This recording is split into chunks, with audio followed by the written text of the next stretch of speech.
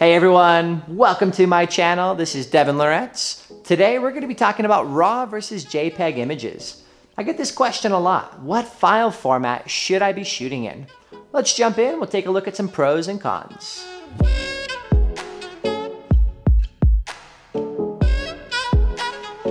Alright, before we get started, let's break down what is a RAW and JPEG image. The JPEG images are going to be most popular, oftentimes shot on smartphones and cameras. These are going to be compressed or processed images that are much smaller in size. On the other hand, a RAW photo is going to be uncompressed, a lot of raw data that'll give you a lot of flexibility later on for editing, changing things such as your exposure, white balance, even sharpness and noise reduction. Let's take a look. With any decision, you always want to weigh the pros and cons. With shooting JPEG, some of the pros are these images are much smaller. As we already mentioned, these are already compressed images. The benefit there, you can shoot more photos on your memory card, and you can store more photos on your computer or external hard drive. At the same time, every camera has something called a camera buffer, the number of images that can be shot before the camera needs to stop to catch up to you. My Sony a7R III can shoot around 76 JPEG images, as opposed to about 28 uncompressed RAW photos. So this is extremely important if you're shooting something like sports, family, or any type of fast action where you don't want to wait for the camera. At the same time, JPEG images give you that quick turnaround time if you're uploading to the web or need something for a slideshow or other type of client work. However, the cons with shooting JPEGs, as we've already talked about, these images are already processed, so you don't have as much flexibility when you're editing your JPEG later. So what are some examples of why or when you would like to shoot JPEG images? Let's say, as we've talked about, if you are shooting something like sports or family photos, those JPEG images may be really important because you need a higher camera buffer. You need to shoot more shots without waiting for the camera. At the same time, photojournalism may be a field where you need to shoot quickly, so JPEGs may be your preferred option. And at the same time, you need the speed for editing and getting those photos out to newspapers, magazines, and other publications. When we start talking about flexibility with editing, this is where RAW images comes in. The RAW image is going to be unprocessed and uncompressed, so you're going to have the most amount of detail. Because this is an unprocessed image, it does require a RAW processor. I personally use Adobe Lightroom to process my RAW images.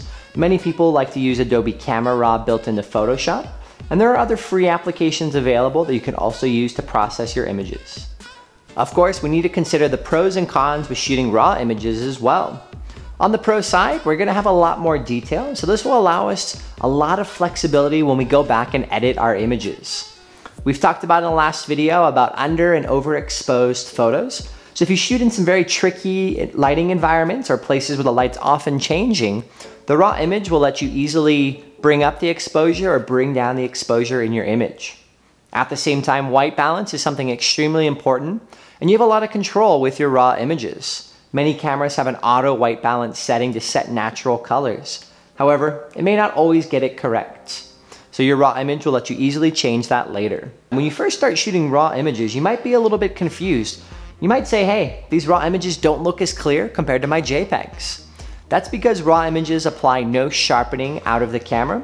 You have full ability to apply your own sharpening to taste. And if you shoot in low light environments or dimly lit areas, you're going to shoot at a higher ISO. Your RAW images will let you apply noise reduction by yourself. There are cons with shooting RAW images.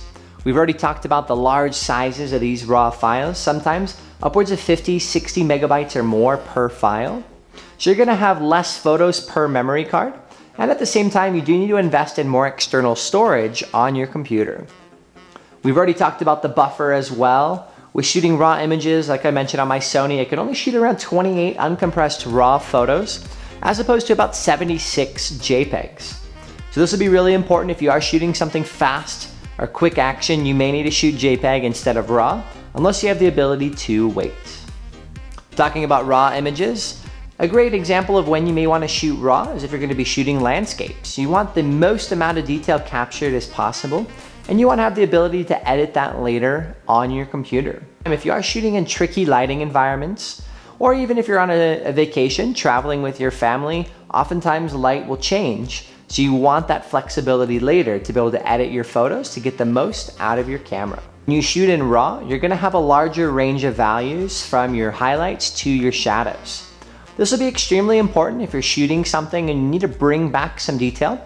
Oftentimes in the shadows, you can brighten up those areas with a RAW image without losing quality. If you do this on a JPEG, you'll start to notice some degradation in the photo, which may not be so pleasing to the eye or your clients. All right, so in conclusion, we've talked about RAW versus JPEG images. Which file format will you choose? Honestly, it comes down to yourself. What do you plan on shooting? And what are these photos gonna be used for? In the end, I shoot about 99% of my photos in RAW because I have a lot of hard drive space, but I really want to get the most detail out of my camera.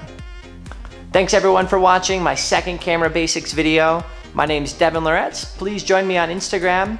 Subscribe down below and hit that bell to be notified of future videos. Thanks. Have a great day.